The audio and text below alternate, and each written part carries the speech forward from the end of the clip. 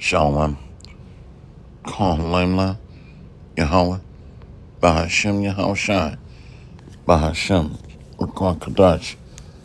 All praises be to the Most High, Yahweh, in the name of His Son and our Lord and Savior, Yahushai. Much respect and honor to the brothers that are doing the work in truth and sincerity, risking their lives and freedom to do so, pushing this gospel throughout the four corners of the earth. Salutations to the hopeful elect that are scattered abroad. Double honor and respect to the apostles and elders of Great Millstone. Coming back at you in another lesson. Save thy people. So I want to briefly talk about obedience and submission and being joined unto our right arm, Yahweh Bahashem Yahushai. So when you look at a bride, and when she is joined unto the bridegroom, she grabs his arm, and she is clinging on to his arm. And before she can even get married, she must be submissive and submit unto him. And he's not even going to choose her unless she is a submissive woman, is the point that I'm making.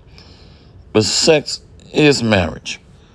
But the point that I'm making, before she's able to join arm in arm unto that new bridegroom, then she must demonstrate that she's able to be submissive, just like the elect is submitting to the will of Yahweh Bahashem Yahushai, coming back under order. Let's go to Deuteronomy 11, verse 1.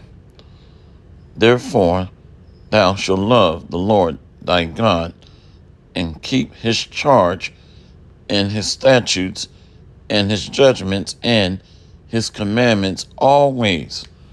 So the elect is that bride, daughter of Zion, that's coming under order. The Bible says, let all things be done decently and in order, submitting unto his will. Verse 2, and know ye this day, for I speak not with your children, which have not known, and which have not seen the chastisement of the Lord your God, his greatness, his mighty hand, and his stretched out arm.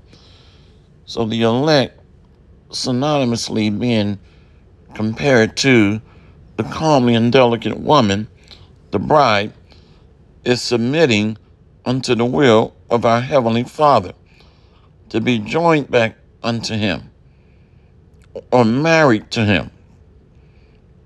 And it comes with humility and submitting unto the order. So that stretched out arm is Yahushai, which was the angel of the Lord in the wilderness of ancient Egypt. Now we're in spiritual Egypt. Let's go to verse 3. And his miracles and his acts, which he did in the midst of Egypt unto Pharaoh, the king of Egypt, and unto all his land. So right now, Esau is the new Pharaoh, the oppressor. So we're going to see or witness a repeat of history. There's an old saying, history repeats itself. And that is because our spirits come back. Salakia. Our spirits come back every third and fourth generation. And his miracles and his acts, which he did in the midst of Egypt, unto Pharaoh, the king of Egypt, and unto all his land. So we're going to see this again in America. Lord willing, I'm amongst that number. Let's go to Isaiah 19 and 19.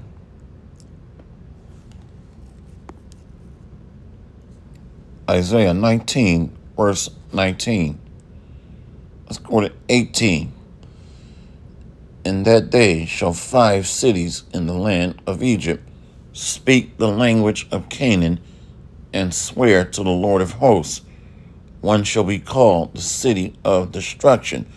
So the city of perdition or destruction is America, spiritual Egypt. The language of Canaan is the ancient Paleo-Hebrew.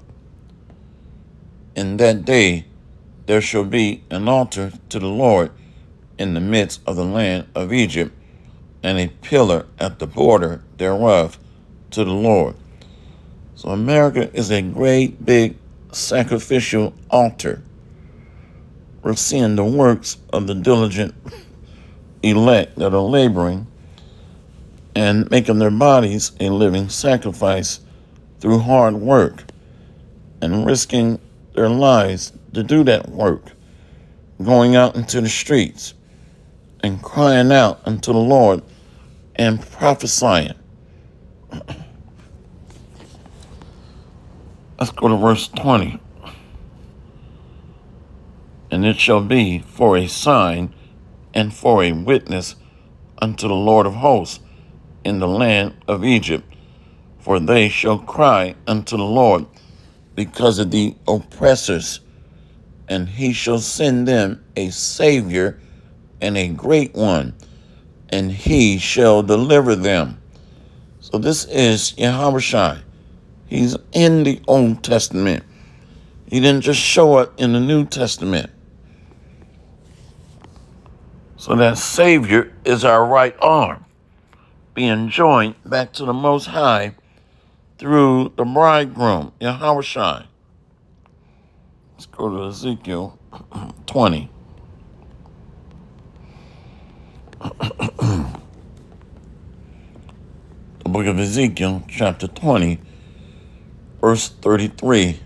As I live, saith the Lord God, surely with a mighty hand and with a stretched out arm and with fury poured out will I rule over you. So this is the bridegroom, Yahushua, being joined back with the bride, the daughter of Zion, the captive daughter of Zion, elect, that damsel in distress that's crying out here in the daughter of Babylon, or spiritual Sodom in Egypt. So that marriage is being rekindled. Let's do it this way. Let's go to Genesis. Let's try this one.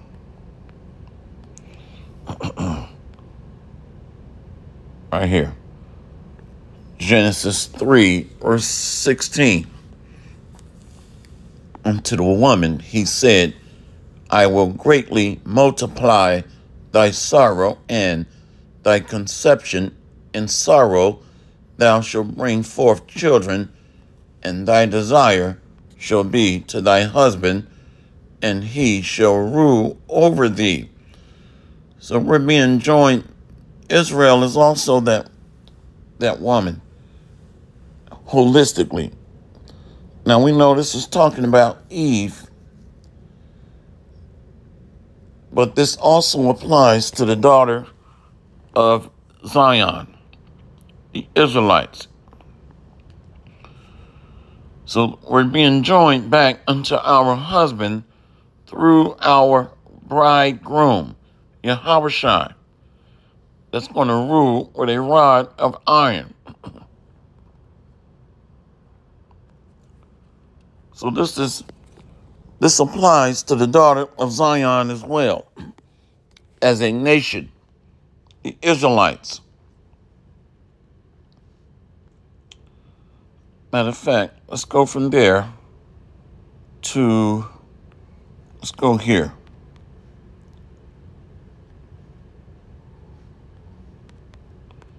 Ezekiel 20, because I want to show something.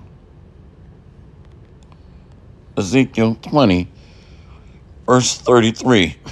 See, as I live, saith the Lord God, surely with a mighty hand and with a stretched out arm and with fury poured out will I rule over you. So Yahushua is going to be set back up as the King of Kings, Lord of Lords on earth, delivering his elect, followed by the remnant out of spiritual Sodom and Egypt. And I will bring you out from the people and will gather you out of the countries wherein ye are scattered with a mighty hand and with a stretched out arm and with fury poured out. So the Lord is coming with judgment of fire, that he's going to judge those captors, our oppressors, and the 2/3 Israelites are going to be purged out. Let's go to Revelation 2 and 25. But that which ye have already, hold fast till I come. And he that overcometh and keepeth my works unto the end, to him will I give power over the nations. So what we have is this truth. We have a instruction book, guidelines. So the elect is being submissive, obedient, coming back to the marriage vows. Let's go to verse 27. Revelation 2 and 27. And he shall rule them with a rod of iron, as the vessels of a potter shall they be broken to shivers, even as I receive of my Father. So the order is being set back up. Yahushua on his throne, the throne of David, and ruling over the nations, ruling over the heathen and Gentile nations.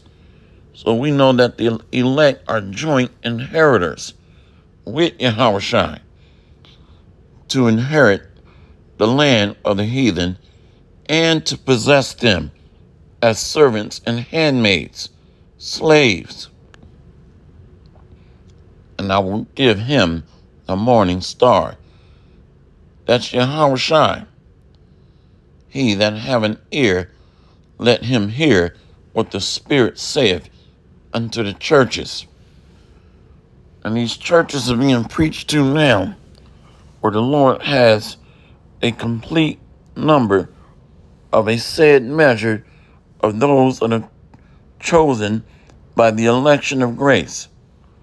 So the church represents the saints, which are elect, anointed to receive this gospel. Let's go from there to,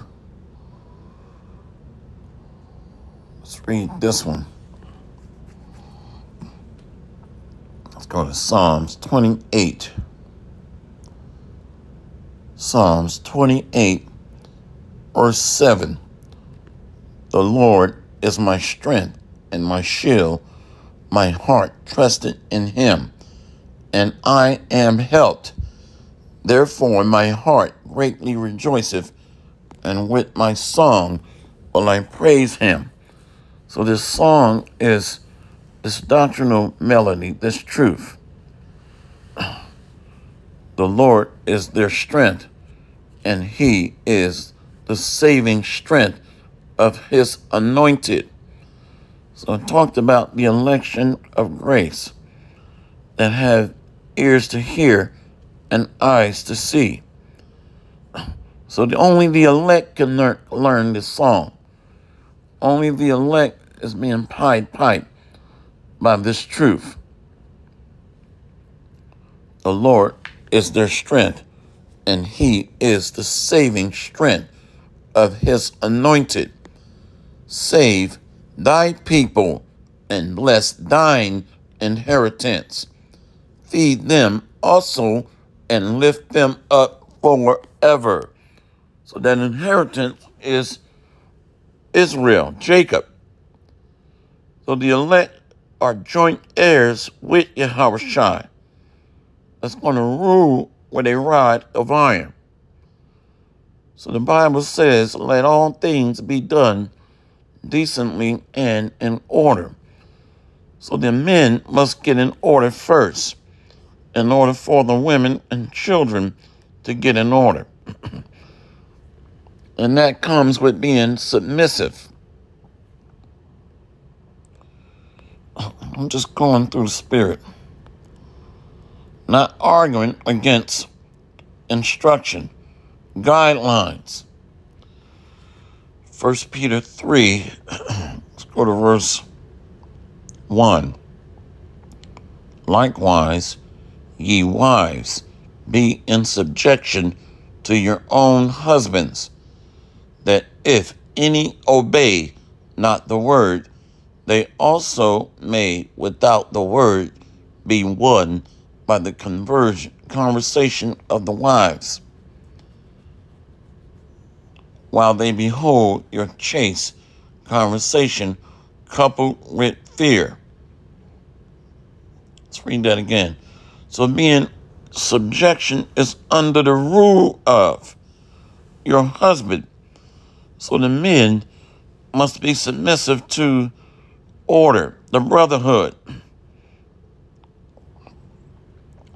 Likewise, ye wives, be in subjection to your own husbands, that if any obey not the word, they also may without the word be won by the conversation of the wives.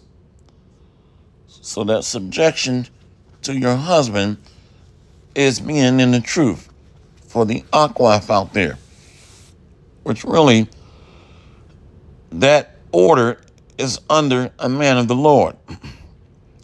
But the bottom line is, your husband is your Lord. Let's go to 6. Even as Sarah obeyed Abraham, calling him Lord, whose daughters ye are, as long as ye do well and are not afraid with any amazement. So the elect men are submitting themselves, doing what Yahushua said to do, not being hypocrites, not fighting against order, being submissive. Where did I want to go? Let's go to, it's right at the tip of my tongue. Well, we'll go ahead and get this one then.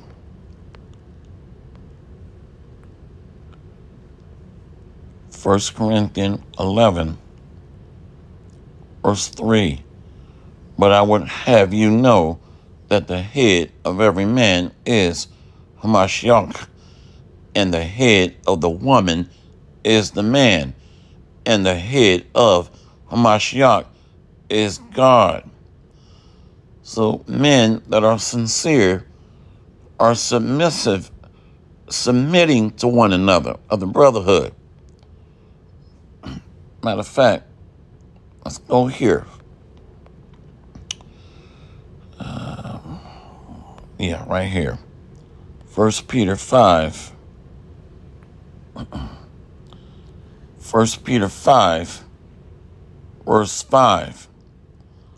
Likewise, ye younger, submit yourselves unto the elder. So this is being humble. That new bridegroom that takes the bride before the captive daughter of Zion can take hold of the right arm of the Most High, being Yahushua, that comes with being submissive to his order, his word.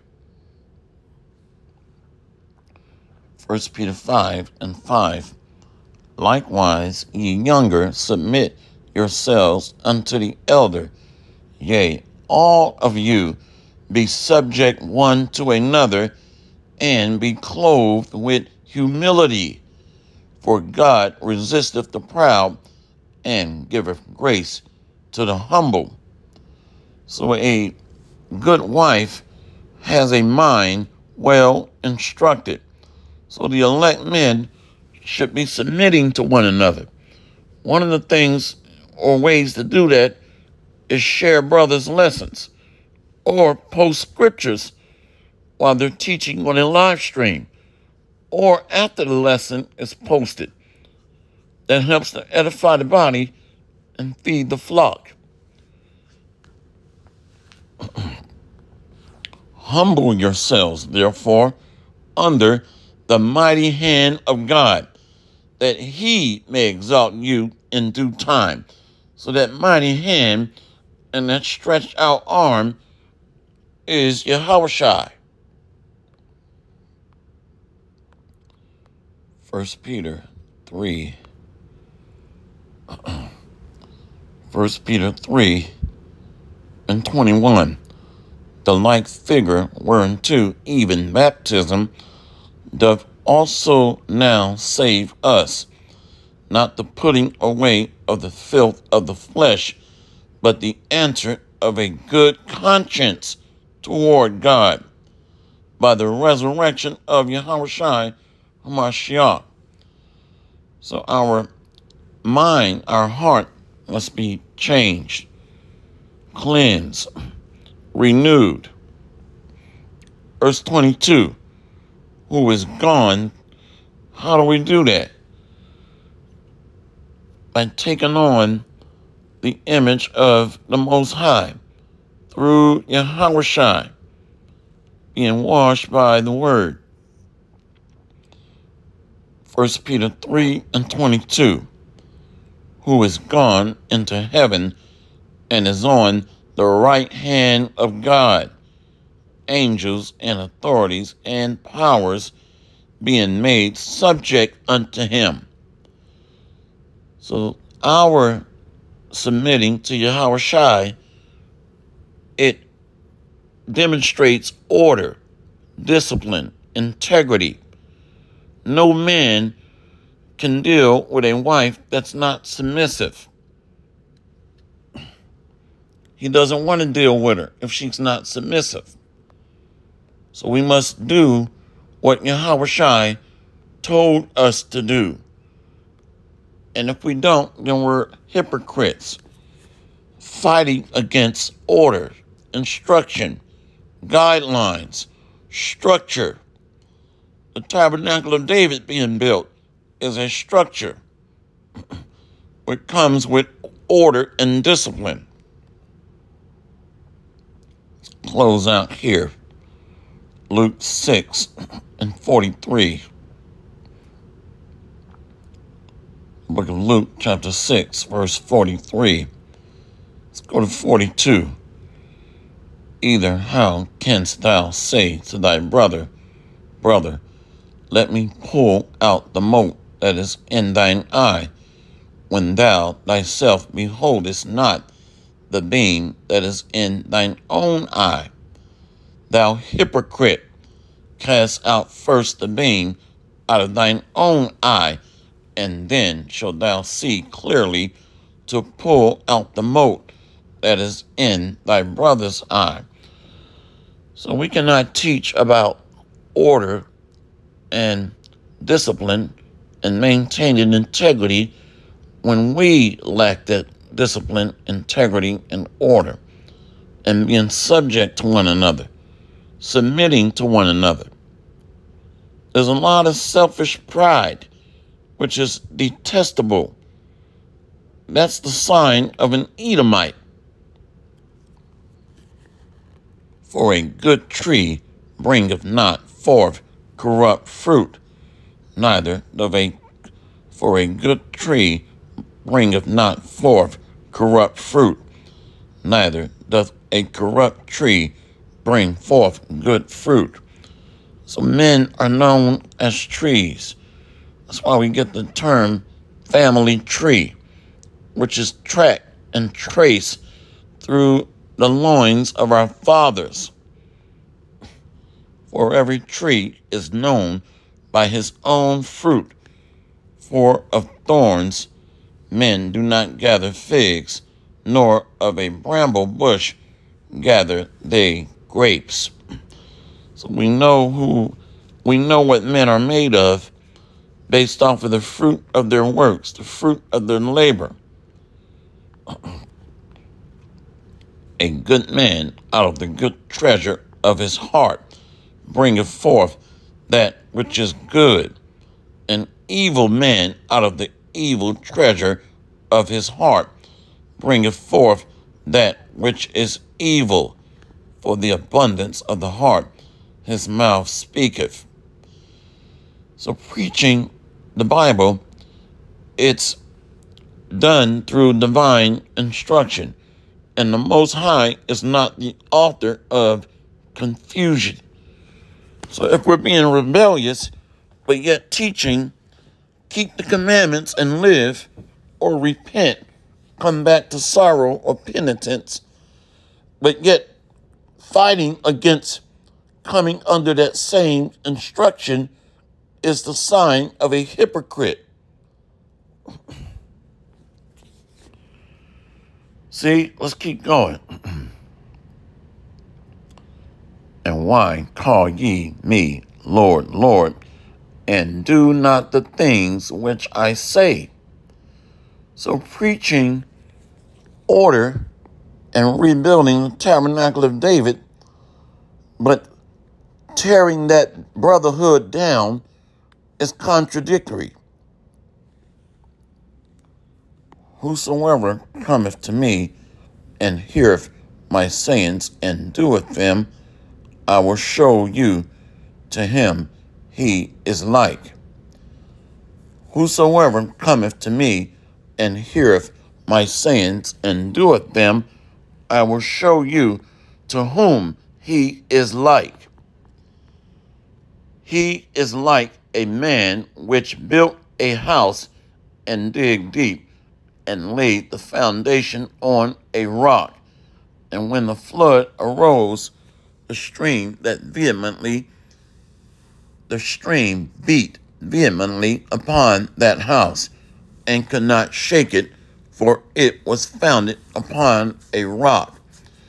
Building on the fundamental doctrine of Yahushua, our master builder. So the builders of the house of David are following the blueprint of Yahushua.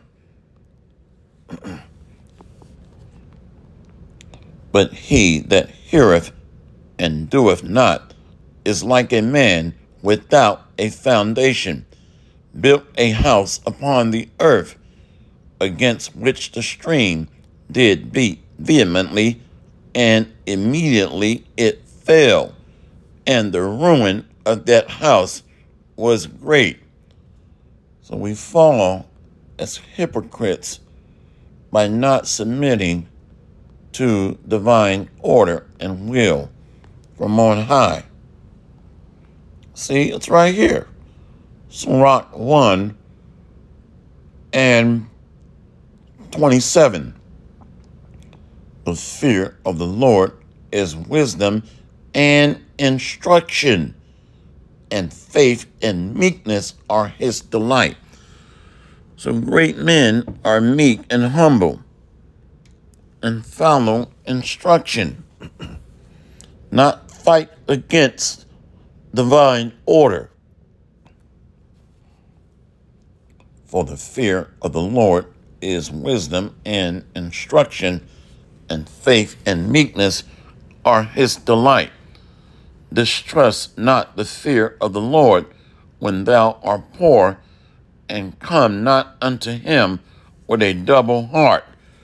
Don't come to him with a double heart, double-minded, two-faced, saying one thing and doing another. Preaching the Bible, which promotes order, discipline, structure, building, edifying, but yet tearing down, being disorderly and rebellious, not submitting to one another. Be not a hypocrite in the sight of men, and take good heed what thou speakest, practicing what we are teaching. So wearing the doctrine, exalt not thyself, lest thou fall, and bring dishonor upon thy soul, and so God discover thy secrets, and cast thee down in the midst of the congregation, because thou camest not in truth to the fear of the Lord, but thy heart is full of deceit. So one-man armies, thy heart is full of deceit, not submitting to the brotherhood as a comely and delicate woman or wife, to be joined to the Most High by following the ways of Yahushua, that bridegroom, discipline, not exalting oneself, humble, meek, lowly, building upon the fear of the Lord, and doing what he commands us to do.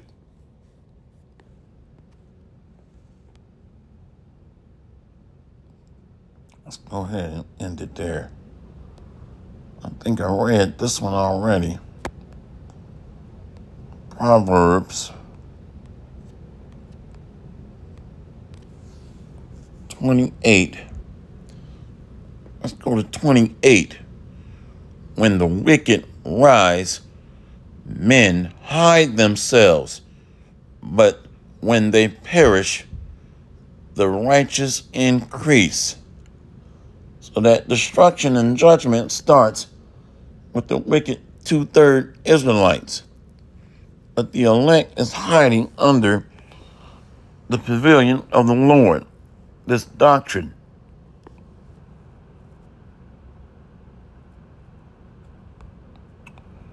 I think I'll go ahead and end it there.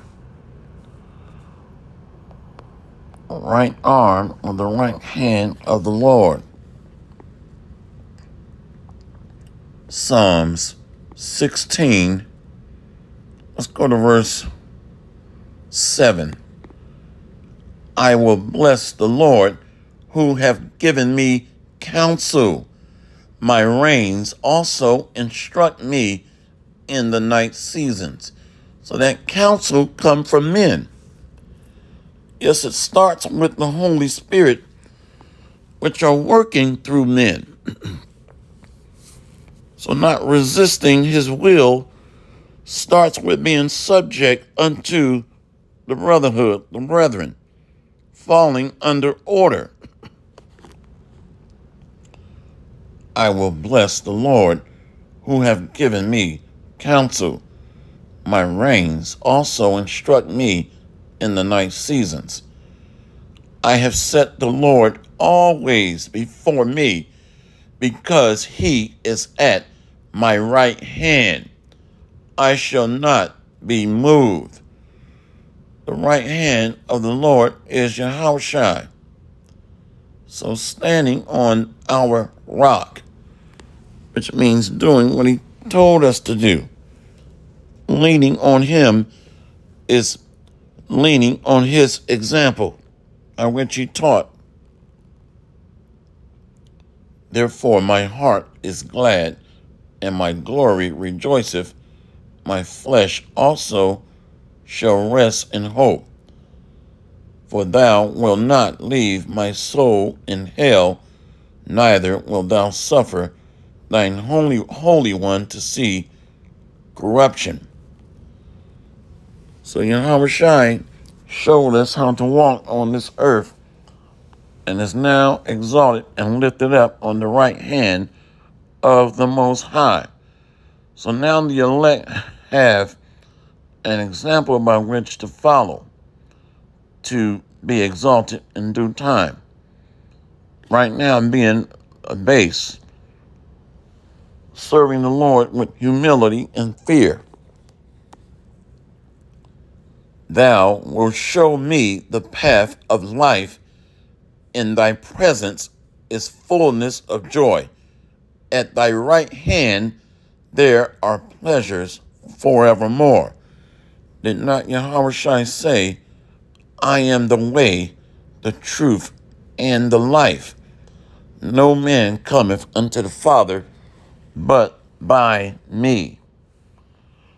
So Yahushua gave us the best example by which we can try to emulate or try to copy or follow. Humble, teaching, preaching daily. He even washed the disciples' feet, an act of humility and servitude. A servant gives service without murmuring or backbiting or complaining. Thou, Psalm 16 and 11, thou wilt show me the path of life. In thy presence is fullness of joy. At thy right hand there are pleasures forevermore. So the captive daughter of Zion is being joined arm in arm with the bridegroom, Yahushua, by submitting to his will, following his lead, being a mind well instructed. I think let's pull it up this way. Sirach 26 and 14. A silent and loving woman is a gift of the Lord, and there is nothing so much worth as a mind well instructed, doing what Yahushua told us to do, which comes from the Most High. And this is how we're being joined unto him, through the covenant, through the contract, our marriage vows. A shamefaced and faithful woman is a double grace, and her continent mind cannot be valued. Wow. So the Lord is with those of a broken heart, a lowly spirit. A good woman is submissive and is a helpmate unto her husband. So she's doing what she is commanded to do to guide and direct the house. So now you have the elect members helping to build the house of David, coming back under divine order. As the sun, when it ariseth in the high heaven, so is the beauty of a good wife in the ordering of her house.